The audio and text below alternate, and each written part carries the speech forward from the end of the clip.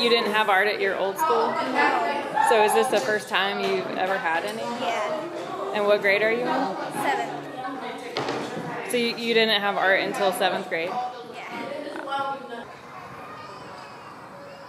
So in the 6 years I've been working here, we've had an art teacher, K-8. We've lost an art teacher, K-8. We've gained another art teacher, K-8, and we've lost her again for next year. It's not tested. So schools, for compliance purposes, have to keep core content teachers for grade levels that are tested. Your pieces are beautiful. When you have to trim the fat off of a very lean animal, art is the first thing to go, which is horrifying because it's not actually representative of how important the arts is. It doesn't represent our values to eliminate that, but it's just the way that things shake out.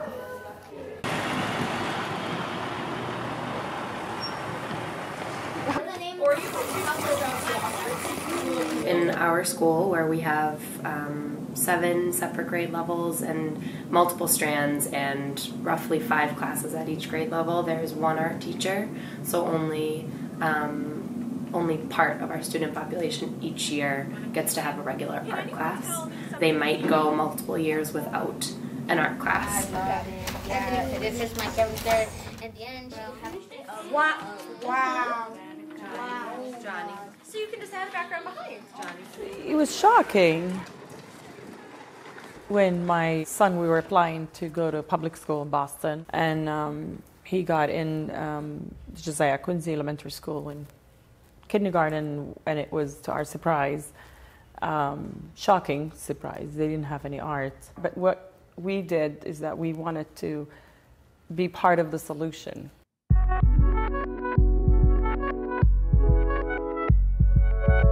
So I took it upon myself to mobilize the community and the parents. And then some classroom teachers also came on board. And we've been doing this together for 3 years.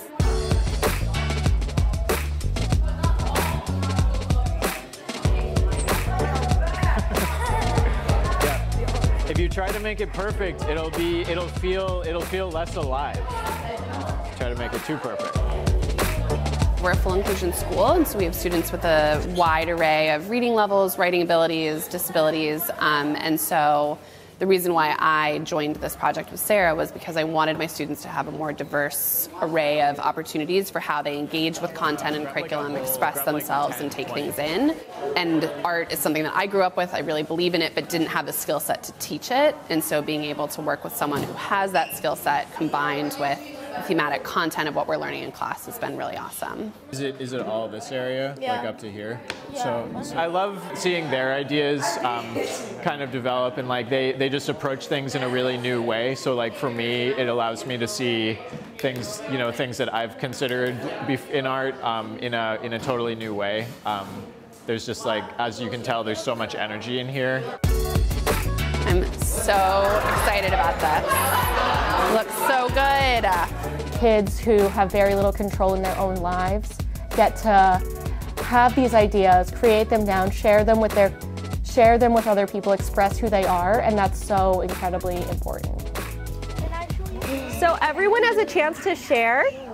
Angel, can you hold up your comic, please? I'm very impressed with how in tune they are with the world. I don't think I was at that age.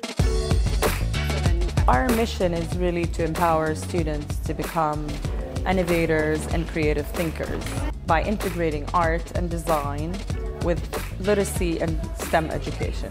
They're not necessarily going to be all artists. One of them or 2 or 3 might be, but actually art will help them set them up for success.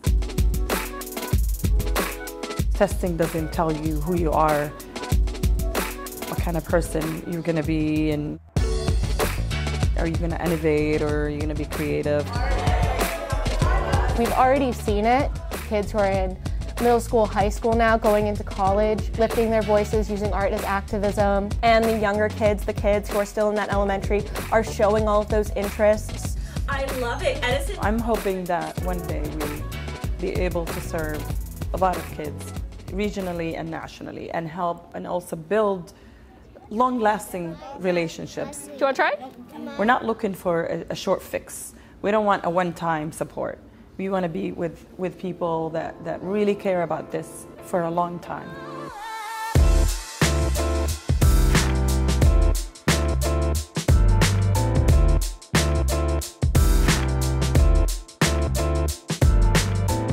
We have to get everyone together to build bridges, to bring the community, so we can bring creativity and innovation.